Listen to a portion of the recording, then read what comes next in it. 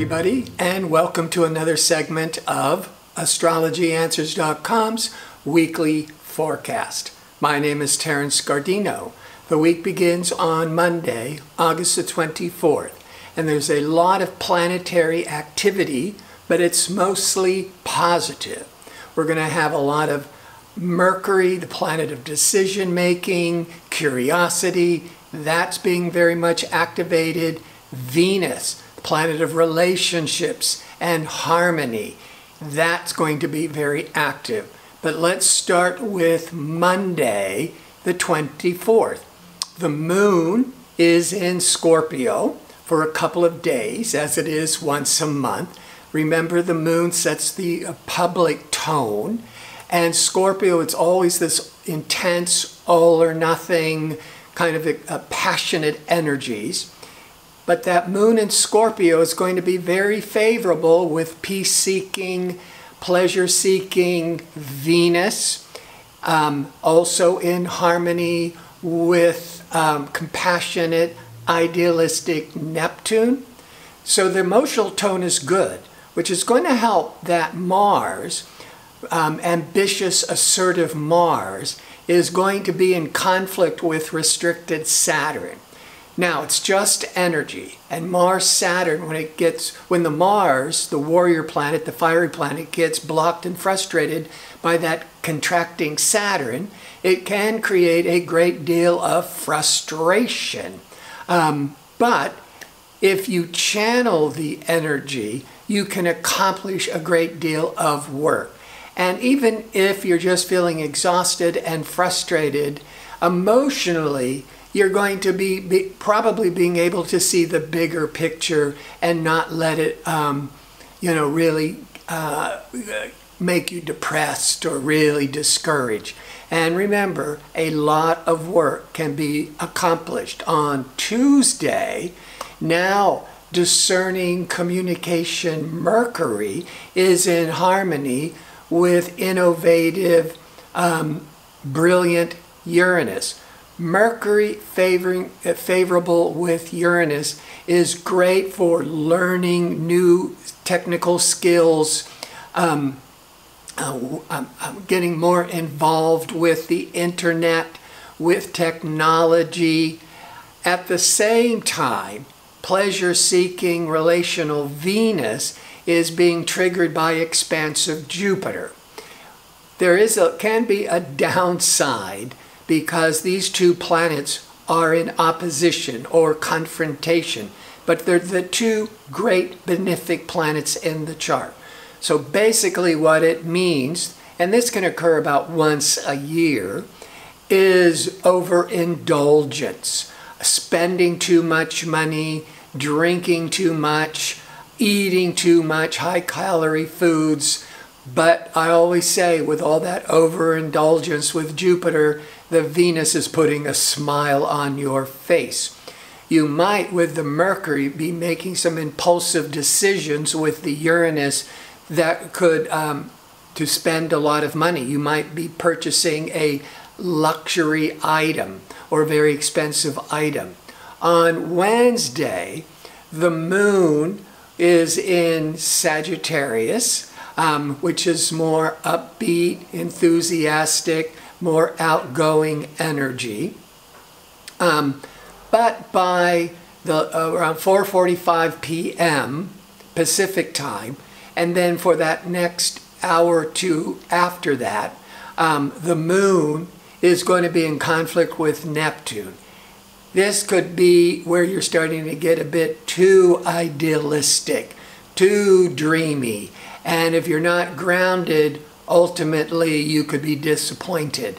But you could be feeling a lot of euphoria. Just keep it grounded. Thursday, now the moon goes into more calculating, pragmatic Capricorn by around 10:30 a.m. Pacific time over those next 2.5 days. Moon in Capricorn, very organized, very business-minded, and Venus, pleasure-seeking Venus, will be in harmony with dreamy Neptune. In fact, this it's called a trine, where Venus is trining or in a 120-degree angle with Neptune. For artists, because Venus is also the planet of art, that with that Neptune, this can be a creative peak, a day of creative inspiration. Or you could just be watching a film and be swept away by the magic of it. That's the Neptune. But romantically, Venus is the planet of love. And when it's in harmony with Neptune, it is romanticism par excellence. You could be completely swept away. Fortunately, the moon's in Capricorn, helping you keep it real. On Friday, the moon, continuing in practical Capricorn, will be in harmony with decision-making Mercury. It'll be crossing over lucky, optimistic Jupiter, and later favorable with idealistic Neptune. So Friday is a really good day for business, because the moon's in Capricorn, but also making long-range plans. That's the moon, Jupiter, the moon with Mercury, any kind of brainstorming and discussions. So it could also be very good for writing, for studying, or for doing any kind of promoting, marketing your website. Saturday, the moon continues in Capricorn, but it's going to be crossing over more of this compulsive Pluto and then restricted Saturn. So there's going to be some emotional bumps in the road.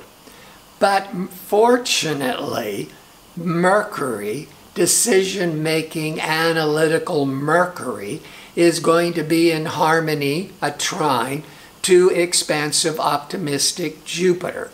So Mercury-Jupiter can give you the wisdom to pull back and see the bigger picture. And also, with that moon to Pluto and Saturn, you may come across some obstacles, but the Mercury-Jupiter will help you find the solutions.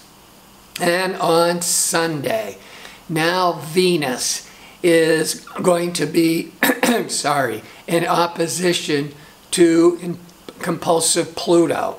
Now this could be, on one hand, a lot of intense manipulation, power struggles in close relationships.